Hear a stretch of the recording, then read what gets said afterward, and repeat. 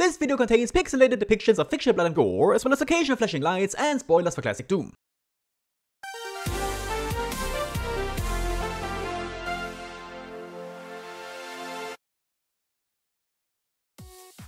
I've talked about Doom 2 a lot on my channel before.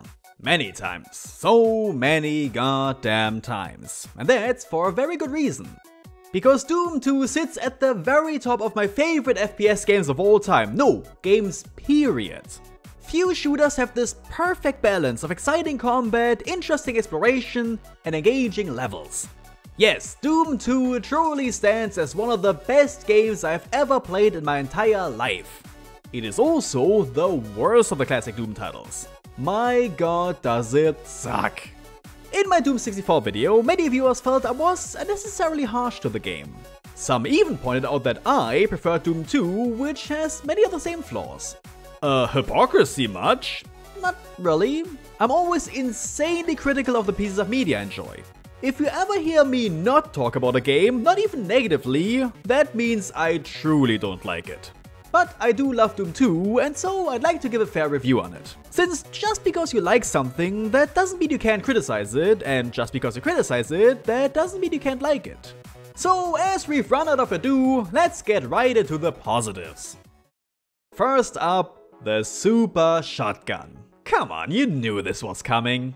What a perfectly designed weapon. It just absolutely decimates everything in your path, and then gets rid of the other 90% too. Enemies that were previously massive obstacles like Hacker Demons are now much easier to deal with. You can criticize the game for not adding many weapons, but with this beauty, I think they did more than enough.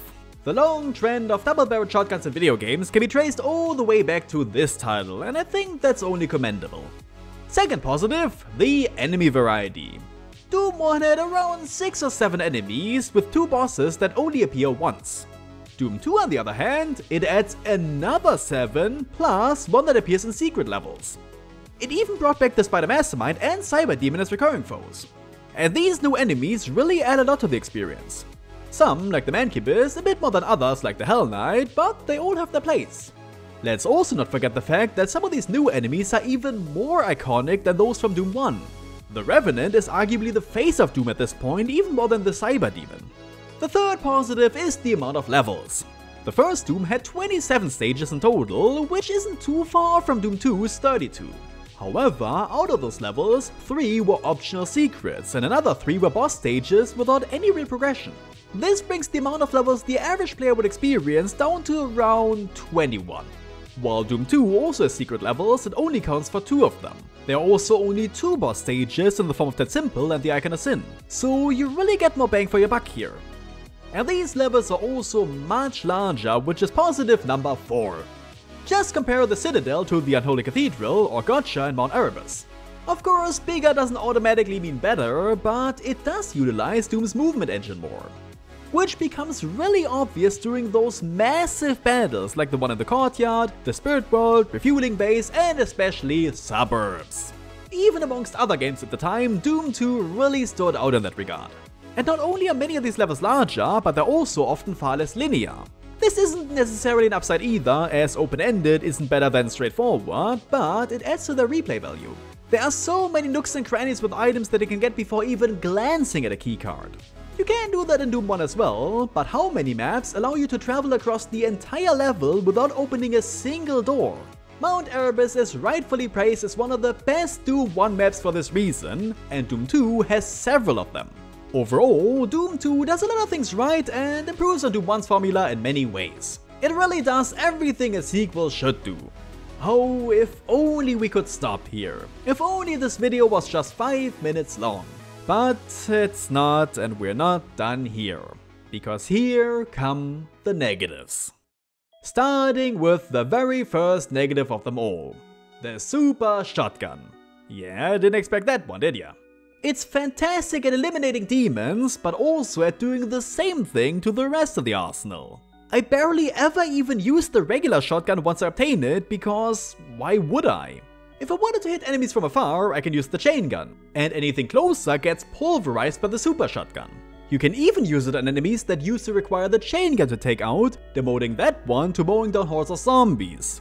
Even the rocket launcher is less useful since the super shotgun does comparable damage minus the risk of hurting yourself. It's a fantastic addition, but it doesn't complement the other weapons that well. Doom 1's arsenal is already barren as the fists and pistol almost never get used. So to add several other weapons to that list feels poorly thought out. A long-range rifle to snipe enemies would have replaced the chain gun's ability to do so, but not much else. A grenade launcher could have dealt with enemies below, but not from afar, meaning it wouldn't outlast the rocket launcher.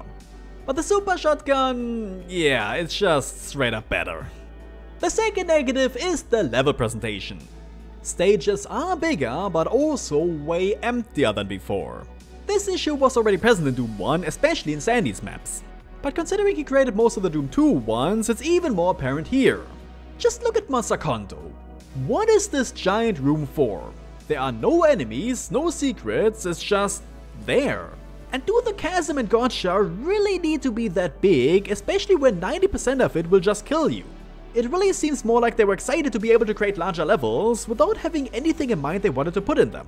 And it's not like they're brilliantly decorated either. There are so many misaligned or unfitting textures across all maps. Even some enemies are stuck inside walls or each other. Which is perfectly understandable considering how quickly the game came out, but it's not acceptable. That isn't even mentioning the inconsistent texture usage. In the Spirit World, this cracked floor hurts you in the big hole at the start, but not in the Spider Mastermind room. There's even a throne made of lava that somehow doesn't damage you either. A similar cracked floor texture is harmful in maps like Industrial Zone and Blood Falls, but also not in Tricks and Traps. And the courtyard is the worst example since it uses switch textures as decoration all over. It just sends the player mixed messages and means they can't actually rely on their knowledge to tackle these maps, because what works in one level might not in another. It's cheap and unfair. And that brings me to the third negative, the many really unfair moments. Good God, where do I begin? How about Tricks and Traps, which can outright kill you just before the exit with no way out? That one's really fun in the console ports where you can't quick save. I had to redo that whole level like 5 times on PS1 before admitting defeat and skipping to the next one. The Citadel has a similar trap. See this pit with the inviting box of rockets? Items in Toxic Group usually signify that it's safe to go down there, but not here. Nope, if you didn't raise the floor beforehand, you're just dead. Sucks to suck. Or maybe you can see the trap right away, but getting past it is the problem. Like barrels are fun, where you need to run from several exploding barrels immediately. Try doing that one with a controller. And lest we forget how often the game loves teleporting you inside hordes of enemies with no way out. The Factory does this. Nirvana does it too, and if you step forward a little, it reveals even more monsters. Oh, and it's not just Peterson who's guilty of this. Even Romero's The Living End teleports you in front of tons of enemies. These are the levels that taught me to always ready my BFG right before stepping through Unknown Teleporter, simply because of how often I died to things I didn't even know were gonna be there. Is that a fun challenge? And hey Romero, did you know you can put teleporters in the lava? It makes it so the player isn't screwed when they fall into it because there's no way they'll make it back in time. No? Cool. Even if the game doesn't punish you by killing you for not knowing these things, it does so in other ways. In Suburbs, there's a secret room inside the red brick house, hidden behind a fake wall. This isn't quite that unfair, because if you open the right door, you can hear khaki demons hissing at you when they spot you. Unless you're not playing on Ultra Violence, because they don't spawn on the easier difficulties.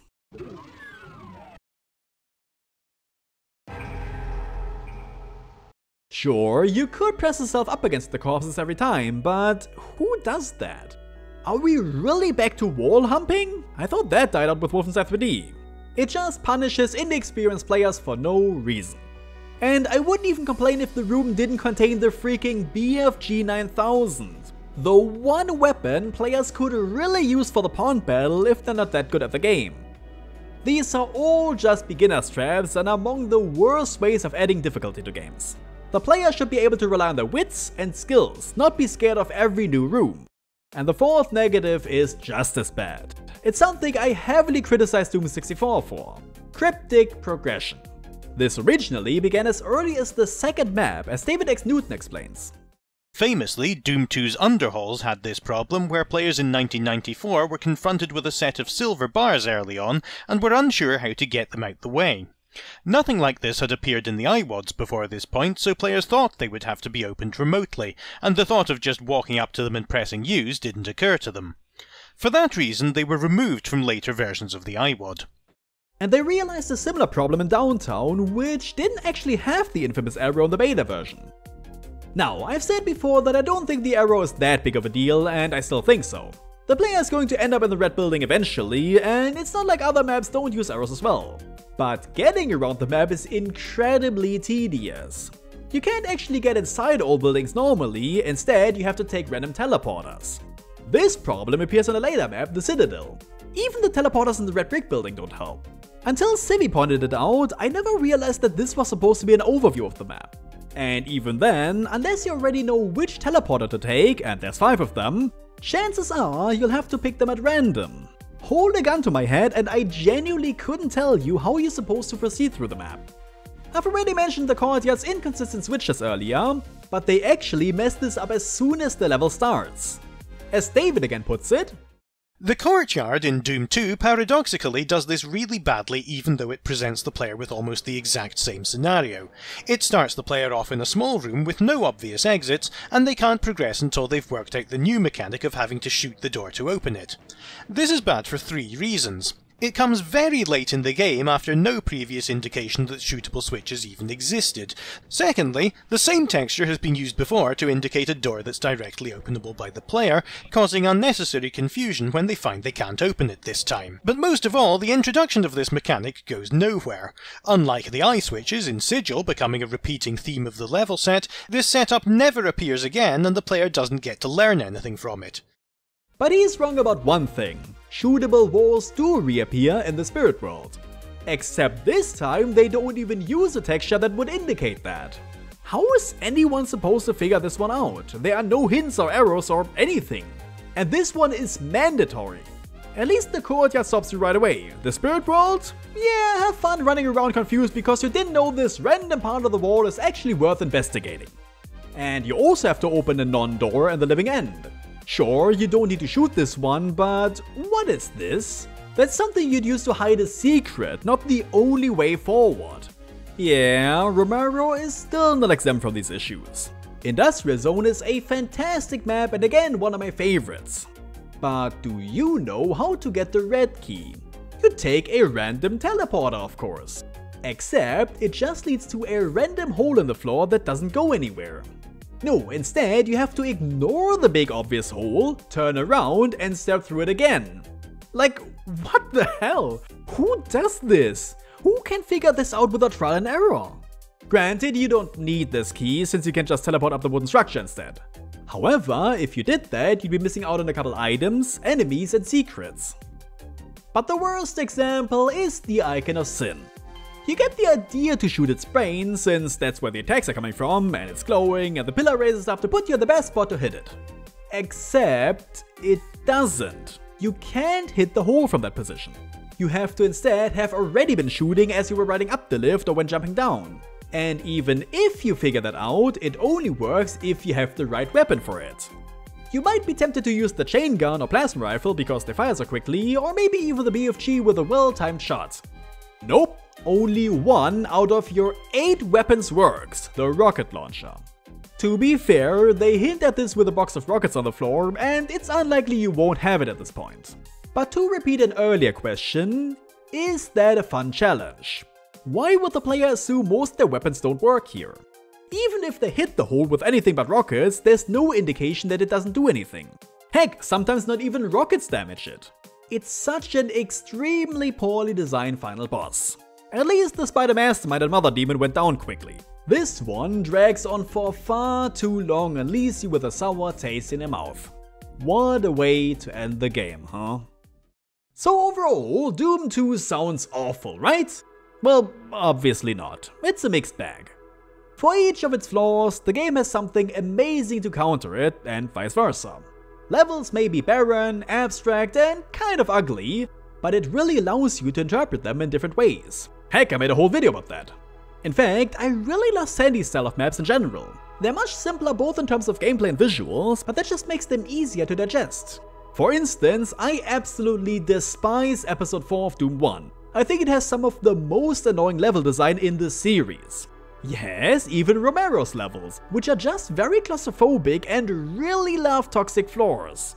But Sandy's maps? Sure, they may not always be that engaging, but they're easier to get into. And I'll always take an experience that leaves you hungry for more over one that overstays its welcome. Even thinking of some of the worst maps right now, like Monster Condo, all I can imagine is shooting down all those demons in the larger areas. It may look like garbage, but it plays beautifully. And the super shotgun may have made some of the other weapons obsolete, but come on, it's this super shotgun. Complaining about that would be like going to a buffet and saying that the chocolate cake is making the mashed potatoes look bad. The enemy encounters are also some of the very best Doom has to offer. Sometimes you slaughter several demons at once, other times you do the dance of death with a single one. And with so many enemy types, there are several interesting combinations. Hey, I made a whole video about that as well. The only truly inexcusable things are the cryptic progression and unfair moments. They're just as bad here as they were in Doom 64, if not more. But in the case of both games, if you know what to expect, you can prepare yourself for them.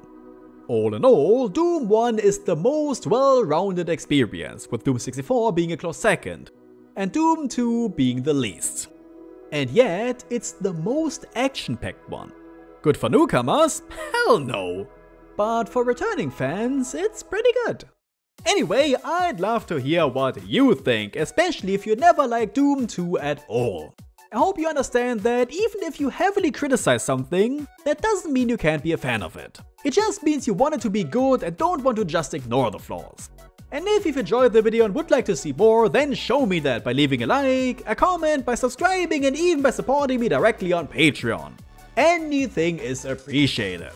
But for now, thank you very much for watching, have a wonderful day, and goodbye.